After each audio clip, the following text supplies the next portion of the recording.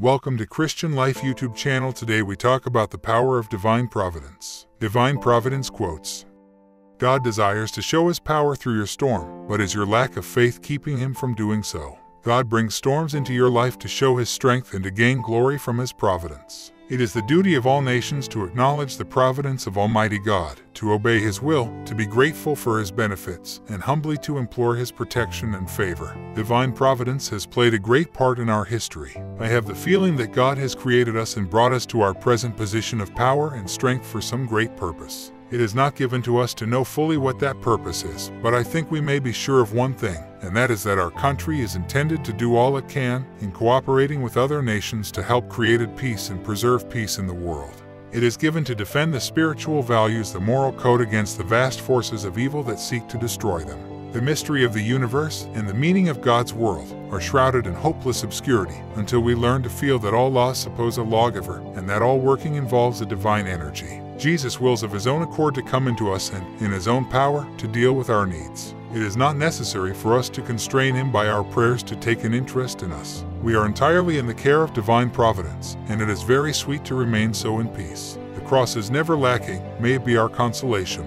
As every mercy is a drop obtained from the ocean of God's goodness, so every affliction is a drachm weighed out in the wisdom of God's providence. On the head of Christ are many crowns. He wears the crown of victory, he wears the crown of sovereignty, he wears the crown of creation, he wears the crown of providence. He wears the crown of grace, he wears the crown of glory, for every one of his glorified people owes his honor, happiness, and blessedness to him. The boundless stores of providence are engaged for the support of the believer. Christ is our Joseph, who has granaries full of wheat, but he does not treat us as Joseph did the Egyptians, for he opens the door of his storehouse and bids us call all the good therein our own. He has entailed upon his estate of providence a perpetual charge of a daily portion for us, and he has promised that one day we shall clearly perceive that the estate itself has been well farmed on our behalf and has always been ours. The axle of the wheels of the chariot of providence is infinite love, and gracious wisdom is the perpetual charioteer. Providence is wonderfully intricate.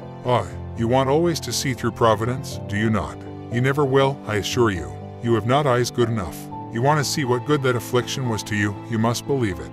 You want to see how it can bring good to the soul, you may be enabled in a little time, but you cannot see it now, you must believe it. Honor God by trusting him. Providence would seem to sleep unless faith and prayer awaken it. The disciples had but little faith in their master's accounts, yet that little faith awakened him in a storm, and he relieved them. Unbelief doth only discourage God from showing his power and taking our parts. The vision of the divine presence ever takes the form which our circumstances most require. A providence is shaping our ends, a plan is developing in our lives, a supreme and loving being is making all things work together for good. If you have money, power, and status today, it is due to the century and place in which you were born, to your talents and capacities and health, none of which you earned. In short, all your resources are in the end the gift of God.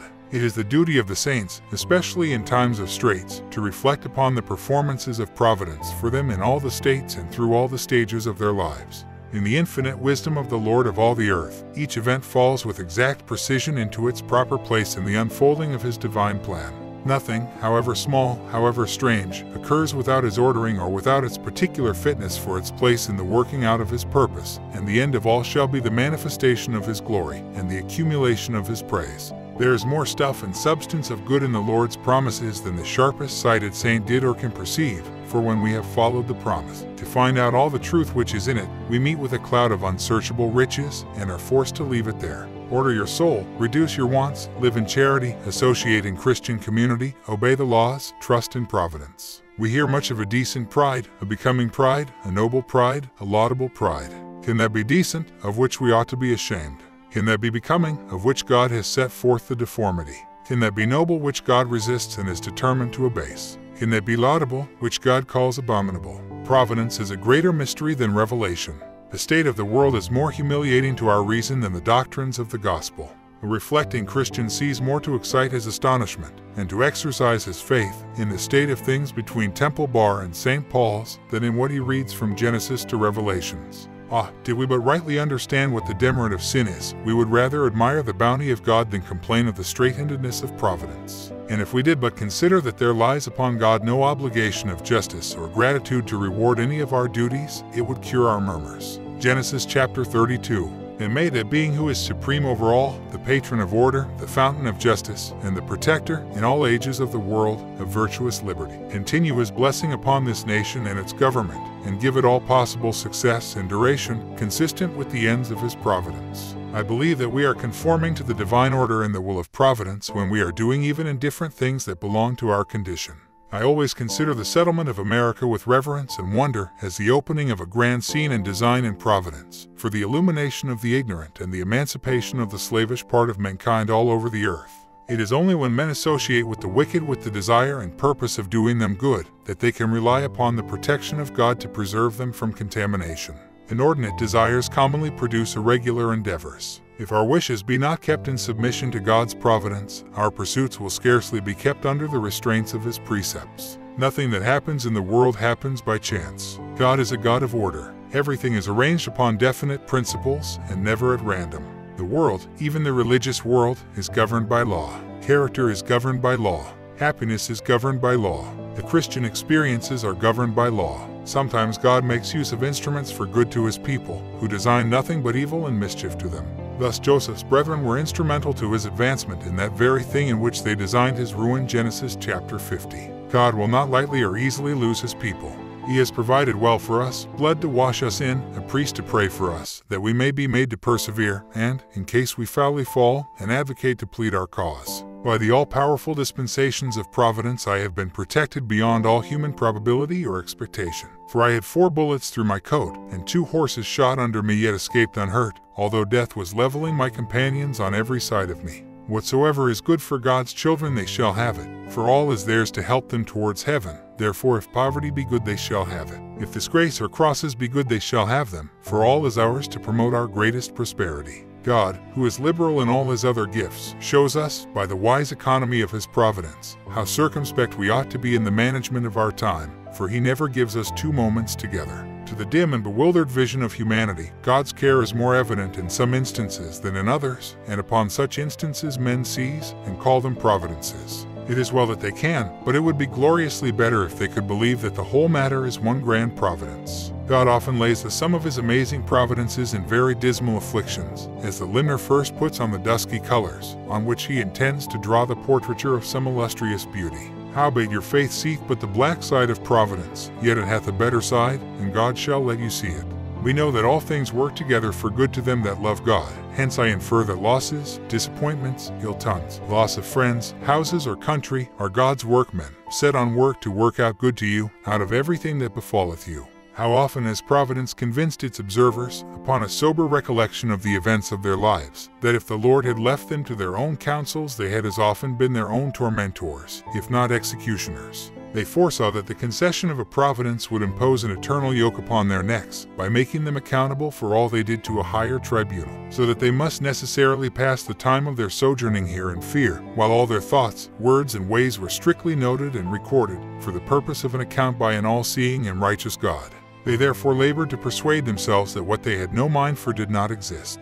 I never was without some religious principles. I never doubted, for instance, the existence of the deity, that he made the world and governed it by his providence, that the most acceptable service of God was the doing good to man, that our souls are immortal, and that all crime will be punished and virtue rewarded, either here or hereafter. We begin life with the natural, next we come into the spiritual. But then, when we have truly received the kingdom of God and his righteousness, the natural is added to the spiritual, and we are able to receive the gifts of his providence and the blessings of life without becoming centered in them or allowing them to separate us from him.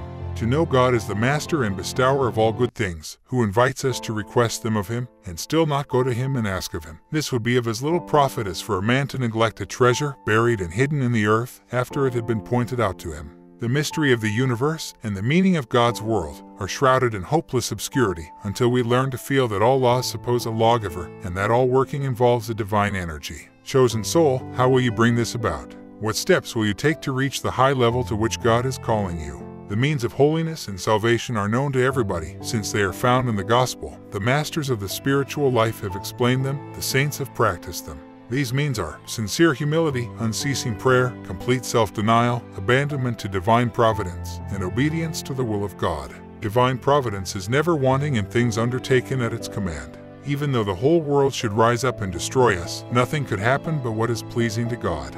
The less there is of man and affairs, the more there is of God. Humanity must accept that the food, the raw materials, the energy, the scientific knowledge, and so on, belongs to everybody, that it is given by divine providence for all peoples, the rich nations and what are called the developing nations. No one has the right to corner the goods of the world as is done today, whether that be oil or food or any of the things that we think are so important.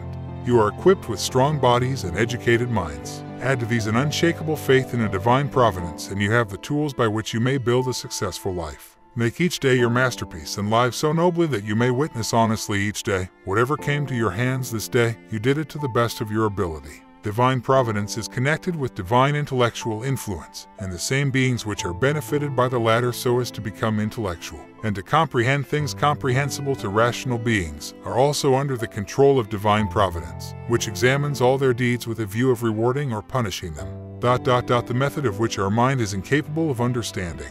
The mystery of God's providence is a most sublime consideration. It is easy to let our reason run away with itself. It is at a loss when it attempts to search into the eternal decrees of election or the entangled mazes and labyrinths in which the divine providence walks. This knowledge is too wonderful for us. Man can be very confident that God exercises the most accurate providence over him and his affairs. Nothing comes to pass without our Heavenly Father. No evil comes to pass without His permissive providence, and no good without His ordaining providence to His own ends. Surely it is a matter of joy that your faith in Jesus has been preserved. The Comforter that should relieve you is not far from you. But as you are a Christian, in the name of that Savior, who was filled with bitterness and made drunken with wormwood, I conjure you to have recourse in frequent prayer to His God and your God, the God of mercies, and Father of all comfort. Your poor father is, I hope, almost senseless of the calamity. The unconscious instrument of divine providence knows it not, and your mother is in heaven. Thank you so much for watching Christian Life YouTube channel. Make sure you subscribe for more quality content.